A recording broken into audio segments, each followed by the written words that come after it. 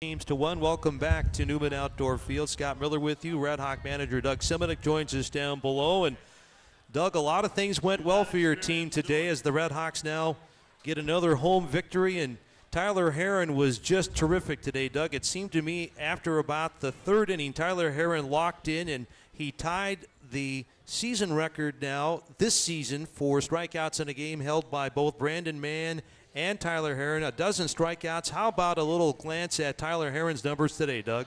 Well, I mean, he struggled early out in the game, and then he started ripping that curveball, and he found a real good slot for it. He used it pretty good and set up his fastball when he needed it. And, I mean, he's a quality starting pitcher. I mean, here's a guy that, he's been as high as AA, AAA, and then he comes back and he's able to pitch like that. I mean, we try to get on him a lot and try to keep him focused and try to keep him in the groove. And, he pitched with savvy. He pitched, I mean, in a day like today with the winds blowing, 3 runs on 5 hits, I mean, that's impressive. So hats off to him. I mean, he's part of what we're building for, and he's got an idea of how to strike people out. And it's big in this league if we got people that can strike a lot of people out.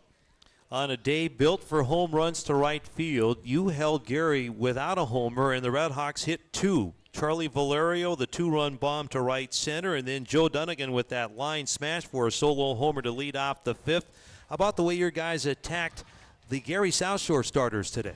Well, I mean, we weren't even ready for this guy. We thought it was going to be Rosario, but obviously saving him for Sioux City. But our hitters were pretty patient. We got the ball in play a lot on a windy day. They had a few miscues, but, you're talking about Valerio and Dunnigan. I mean, just what do you think if Dunnigan would have got going in 30 games, doing what he's doing now? He looks comfortable at the plate.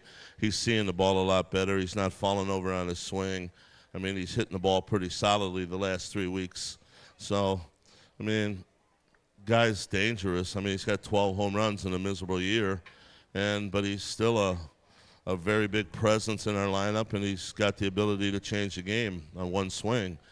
Charlie, on the other hand, we're just trying to mix up the catching and the DHing with those 2 guys. So the thing is for us is, we get something out of Charlie. I mean, Charlie can do, the sky's the limit with him. He's a pretty good catcher, throws people out, picks people off, and he's kind of dangerous with his bat when he's in the groove. And today he was lining balls all over the field. I mean, he's got power. The ballpark fits him. And, with the 2 catchers that we have currently going, there's no 2 better catchers in the league, I don't think. I mean, it's night and day of everybody I've seen.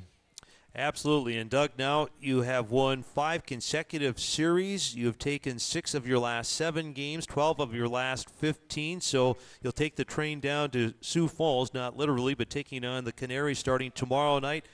What do you need to do against the Canaries tomorrow, Tuesday, Wednesday nights? Just continue doing what we're doing. I mean, we've played pretty good upbeat baseball over the last handful of games. And, these guys got a lot of pride. They understand that things weren't very good for them in the early going, but tell you what, these guys have played good. There's real good pieces to the puzzle right here, and it's not far off from being a contending team, and we think we can contend in 2016 with some of the people that we could bring back here. Congratulations, Doug, on the win, and best of luck in Sioux Falls starting tomorrow. Doug Simonik, the Red Hawks skipper. We'll see if we might have any luck in grabbing one of the Red Hawks players. Not sure. Looks like everybody may have gone back into the clubhouse as the Red Hawks are celebrating another victory today. I see Zach Penpraise downstairs talking with his parents, Rick and Elaine, and